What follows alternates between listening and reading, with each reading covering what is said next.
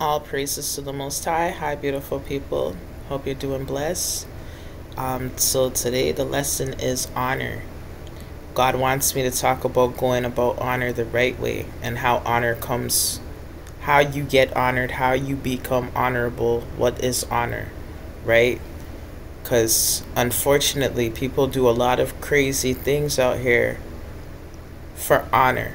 They're doing too much, just like they've been doing too much to get riches. There's a right way to get riches, and there's a right way to get honor. And God sets one thing above over another, right? So that, and there's tests that you have to go through to gain riches, right? And there's tests you have to go through with God to retain honor. So there's a right way to do it, and there's a wrong way to do it. And one thing I didn't mention in the last video when I said abide in your labor, that's even your work, your day-to-day labor, your work. All labor has profit. Whatever you labor in, there will be profit if it's good. If it's good labor. You understand? Doing God's work, that's a labor to profit. But this is about honor. How do you retain honor? And who gets honor? Because we already know how you get riches. Now, how do we get honor? The way God. What tests do you have to overcome to retain honor? Well, let's get into it. John chapter 5 verse 44. How can you believe which receive honor one of another and seek not the honor that comes from God only? So why do you seek honor that comes from other people before you seek the honor that comes from God only? Because honor comes from God. Just like in Psalms, it tells you He will lift you up high, He will honor you. Now, why do people seek honor from people and not honor from God? Because before honor is humility, and we're going to get there. Now, Proverbs chapter 11 verse 16, a gracious woman retains honor. So wow, a woman who's gracious, that is a person who retains honor. A gracious woman. And strong men retain riches. So we understand that. So you're a gracious woman, you will retain honor because you're gracious. A strong man will retain riches. He doesn't give all his strength onto women. Like Lemuel's mother said to him in the book of Proverbs. Lemuel, give not your strength unto woman. Why you think she told her son who was a king, don't give her strength to woman? Because he would have been poverty.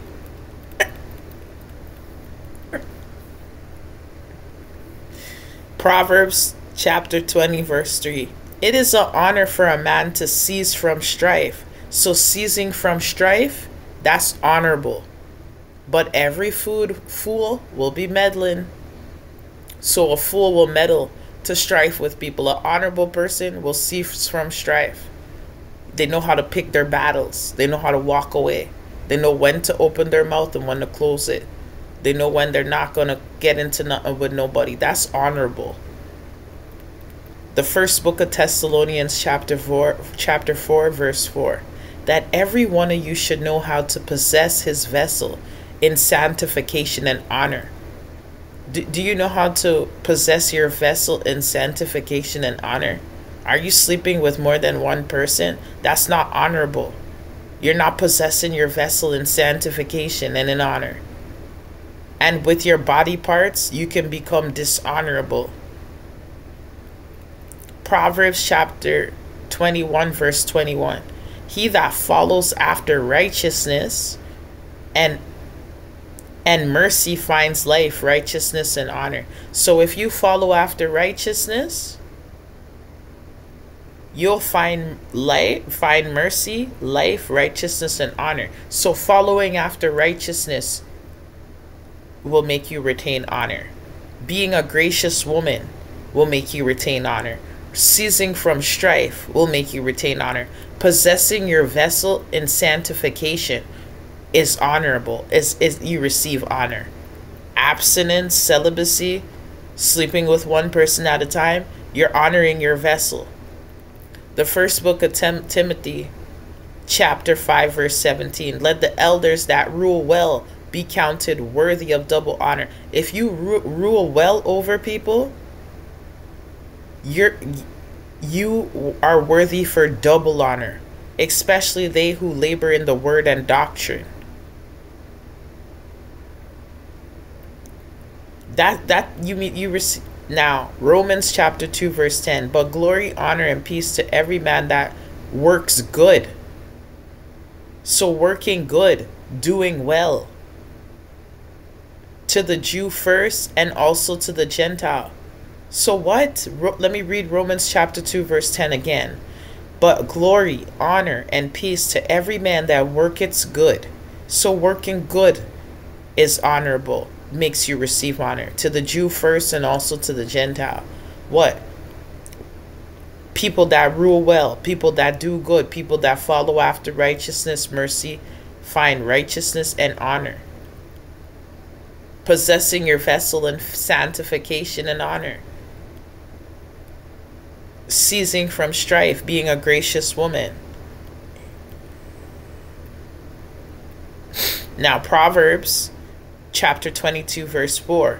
By humility and the fear of the Lord are riches, honor, and life.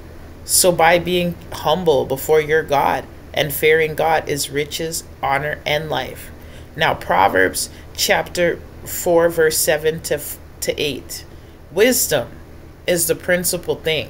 Therefore get wisdom, and with all thy getting, get understanding. Exalt her, and she shall promote thee.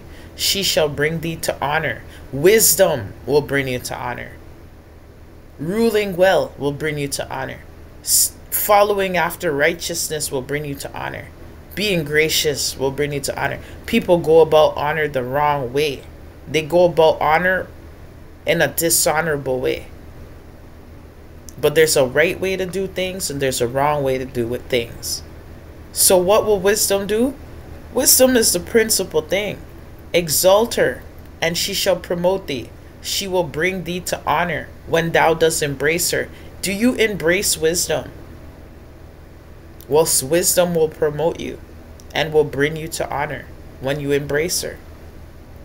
Wisdom is the principal thing. With all your getting out here, like how you say you want to get money, you better get wisdom. You want to get fame, you better get wisdom. You want to get married, you better get wisdom. You want to get that house, you better get wisdom. Because lest the Lord build the house, then it's in vain. Psalms 112, verse 9. He that disperses, he has given to the poor. His righteousness endures forever. When you disperse and you give to the poor, your horn shall be exalted with honor. Charity to the poor. When you give and not give to be seen. When you give and you're not making a video to show it to the public. When you're giving from your heart, not for applause of men, that's no reward. That is not honorable. When you give to somebody without nobody knowing and you're not telling nobody about it, that is honorable. Proverbs chapter 8, verse 18. Riches and honor are with me, yeah? Riches and honor are with God. Durable riches and righteousness. Proverbs 25 and 2. It is the glory of God to conceal a thing, but the honor of kings is to search out a matter. What makes a king honorable? When he searches out a matter, making him a wise king so he can rule justly and righteously. Now, John chapter 5, verse 23. That all men should honor the Son, even as they honor the Father. He that honors not the Son honors not the Father which has sent him. Now, you have to pass the test of humility, because it's humility before honor with God. The test that you have to pass for riches is poverty. What you'll do in poverty. and what you'll do with your body. The test to pass for honor with God is humility. Let me prove this. Proverbs chapter 15 verse 33. The fear of the Lord is the instruction of wisdom, and before honor is humility. So, didn't Christ come and they humiliated him, but he was humble before God and God exalted him? He showed you something, that people were going to humiliate you. This is a test that you go for your honor. Pardon me. Excuse me. Amen. The fear of the Lord is the instruction of wisdom, but before honor is humility. Proverbs chapter 18 verse 12. Before destruction the heart of man is haughty, and before honor is humility. So it's told to you more than once that before honor is humility. You have to humble yourself before God, and he will exalt thee to honor. Proverbs chapter 29 verse 23. A man's pride shall bring him low, but honor shall uphold the humble in spirit. So when you're humble, you will be honored. God lifts up those who are humble. When you're humble, you will be honored. That's why God always tells you, humble yourself in the sight of the Lord. God resists the proud. It's true. When you humble yourself before God, he'll lift you up. He'll rise you up. He'll make you honorable. Now, the first book of Peter, chapter 5, verse 6. Humble yourself, therefore, under the mighty hand of God, that he may exalt you in due time. Who does this exalting you up to honor? Don't exalt yourself. Those people who exalt themselves, God brings them down because they're prideful and they're arrogant. God has to exalt you, because it's him who raises up one and puts down another. Its promotion doesn't come from the east or from the west, but it's God who promotes you, and wisdom promotes you. Humble yourself. Being humble. Humble yourself, therefore, under the mighty hand of God, that he may exalt you in due time. Now, James chapter 4, verse 10. Humble yourself in the sight of the Lord, that he shall lift you up. How can you get lifted up, honored, and exalted up? When you humble yourself before your Creator. You remove all that pride and ego and that arrogance and that selfishness and a lying tongue, because the next video is about liars and false witness. The first book of Peter chapter 5 verse 5. Likewise, you younger, submit yourselves unto the elder. Yeah, all of you be subject one to another, and be clothed with humility. For God resists the proud and gives grace to the humble. So even being humble, God gives you grace just for being humble, and you know he resists the proud. Proverbs chapter 16 verse 19. Better is it to be of a humble spirit with the lowly than to divide the spoil with the proud. Psalms chapter 10 verse 17. Lord, thou hast heard the desire of the humble. Thou wilt prepare their heart. Thou wilt cause thy ear to hear. James chapter 4. So God hears who? He hears the humble people. He hears their prayer. Their prayers are, God listens to the prayer of humble people because they humble themselves before God. James chapter 4 verse 6. But he gives more grace. Wherefore he said, God resists the proud, but gives grace unto the humble. You're given more grace when you're humble. And God resists you when you're proud. First book of Thessalonians chapter 4 verse 11. And that you study to be quiet, and to do your own business, and to work with your own hands as we have commanded. Because what happens when you abide in your labor? There's profit from all labor. When you close your mouth, you're in less problems and trouble. When you're studying your own business and you're minding your own business, God will bless you because you're not meddling. Working with your own hands, God will bless the work of your hands. As we have commanded you, as God has commanded you. You need to study to be quiet. Speak. There's a time to speak and there's a time to keep silent.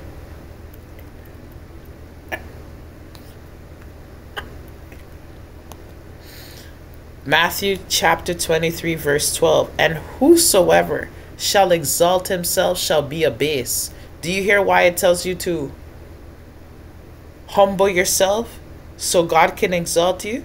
Humble yourself so God could lift you up? Because when you humble yourself, you're exalted. But what happens when people exalt themselves? God abases them. He brings them low. Now let me read Matthew 23 and 12 again. What did Christ tell you? And whosoever shall exalt himself shall be abased, and he that shall humble himself shall be exalted. Proverbs chapter 29 verse 23. A man's pride shall bring him low, but honor shall uphold the humble in spirit. So you see what happens when you're humble?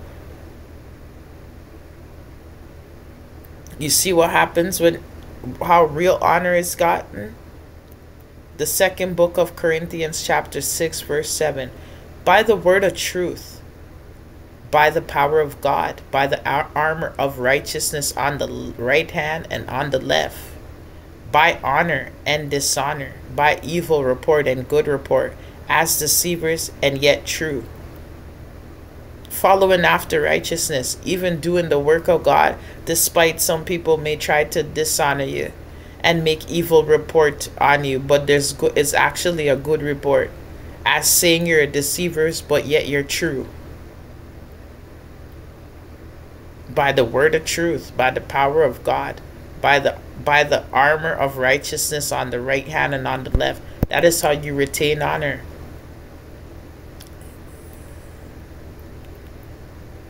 Galatians chapter 2 verse 23. Which things have indeed a show of wisdom in will, worship, and humility, and neglecting of the body, not in any honor to the satisfying of the flesh. Let me read that again. Which things have indeed a show of wisdom in will, worship, and humility, and neglecting of the body. Did not talk about this, the people giving up their body, doing too much. Not in any honor to the satisfying of the flesh. They're dishonoring their body. 2 Timothy chapter 2 and 21. If a man therefore purge himself from these, he shall be a vessel unto honor. What are you doing to your vessel that's dishonorable? Do you purge? Do you sanctify? If a man therefore purge himself from these, he shall be a vessel unto honor, sanctified, and meet for the master's use, and prepared unto every good work. Are you sleeping around? Is your vessel honorable and sanctified? Is it meet for the master's use? Is it prepared to do every good work? Your mouth and your lying, your privy parts and your sleeping, is your body good to do God's work? The second book of Timothy chapter 2 verse 22. Flee also youthful lusts, but follow righteousness. You follow righteousness, you retain honor. Following righteousness is another way of retaining honor. Being gracious, ruling well. Now flee ye also youthful lusts, but follow righteousness, faith, charity, peace, with them that call on the Lord out of a pure heart. Not with anybody, with them that call on the Lord out of a pure heart. But follow righteousness, faith, charity, peace with them that call on God, on the Lord, out of a pure heart. Not just anybody. People who call on God out of a pure heart. The first book of Corinthians chapter 12, verse 23. And those members of the body which we think to be less honorable, upon these which bestow more abundant honor, and are uncomely parts, have more abundant comeliness. Now, your body, are you honorable with your body? Ephesians chapter 5 and 28. So ought men to love their wives as their own bodies. He that loves his wife loves himself. If a man doesn't honor his body, he don't love himself. If a woman doesn't sleep with one person at a time, she doesn't love herself. If a man doesn't sleep with one person at a time, he doesn't love himself. He's not honoring his own vessel and his own body. And if he's cheating on his wife and she's cheating on her husband, they don't love their self, and they don't love their body. How you treat your body, you'll know. How people treat their body, you'll know if they love their self. A lot of people have self-hate out here, and they're in absolute denial. So ought men to love their wives as their own bodies. When a man loves himself, he loves his wife, and he loves his body. He protects that body of his. When a woman loves herself, she protects that bodies of hers, and she loves that husband. She's not cheating. She's not dishonoring her body, and neither is he when he loves himself. When they don't, they do evil. He that loves his wife loves himself. Ephesians chapter 5 verse 29. For no man ever yet hated his own flesh, but nourishes and cherishes it, even as the Lord the church. The first book of Corinthians chapter 7 verse 2. Nevertheless, to avoid fornication, let every man have his own wife, and let every woman have her own husband. Why? Because when you have more than one, you're dishonoring your vessel. You're dishonoring your body. It's not a sanctified vessel. That's why every man have his own wife. Every woman have her own husband. No, not people's husband. Not sneaky link. No, none of that. You don't love yourself when you do that. And you don't love the people you're sleeping with. You're in lust of the eyes, lust of the flesh, and pride of life. You're prideful. The first book of Corinthians chapter 7 verse 12. For the unbelieving husband is sanctified by the wife, and the unbelieving wife is sanctified by the husband, because they're made one flesh. Else were your children unclean, but now are they holy. So an unbelieving husband can sanctify his unbelieving wife, because that's who God created for them to be with forever. And an unbelieving wife can be sanctified by her husband. Vice versa. Because that's who God created you to be with forever. One person you're supposed to actually sleep with. We haven't done that, have we? But one person you are made to sleep with. Like, because God took Eve out of Adam's rib and made him one person. We ain't supposed to have more than one spouse. That person you was made for from the beginning. And an unbelieving husband is sanctified by the wife, and an unbelieving wife is sanctified by the husband, because the husband and wife is who God created you to be, not the one you chose. That's not gonna work. And you're not honoring your vessel, and you're in disobedience before the Lord. That's not honorable. Sleeping around, it's not honorable to your body, to your soul and its members. Ephesians chapter 5 verse 22. Wives, submit yourself to your own husband, not your friend's husband, not your neighbor's husband, not the woman you hate's husband, not sleeping with people's baby fathers and friends and your family members or your friends' man. That no, your own. To each his own. To each his own wife, to each his own husband. You're only so submit to the man that God made you to. And you only so submit to the woman that God made you to. That's honorable. It says marriage is honorable and all. Because it's only supposed to be between those two people. And you dishonor your marriage. And you dishonor your spouse when you're sleeping around. And you dishonor your body and your vessel and your soul. Wives, submit yourself to your own husbands as unto the Lord. Galatians chapter 3 verse 18. Likewise, forgive me. Yeah, Galatians chapter 3 verse 18. Wives, submit yourself to your own husbands as it is fit in the Lord. 1 Peter chapter 3 verse 7. Likewise, you husbands, dwell with them. What kind of husbands? What does God tell a man who's a husband? Dwell with them according to knowledge, giving honor unto the wife as unto the weaker vessel, and as being heirs together of grace of life. Heirs, your inheritance, your heir, your legacy, your empire, your generation, that is built with the person God made you for. Dwell with them according to knowledge. Do you have the knowledge to build with your wife? Are you giving honor unto your wife and your marriage? Because marriage is honorable in all, but the bed undefiled. Are you defiling your marriage bed? But you're supposed to be together, grace of life, that your prayers be not hindered. Why are men's prayers hindered? When they're not giving honor to their wives, when they're defiling their marriage bed. So do women.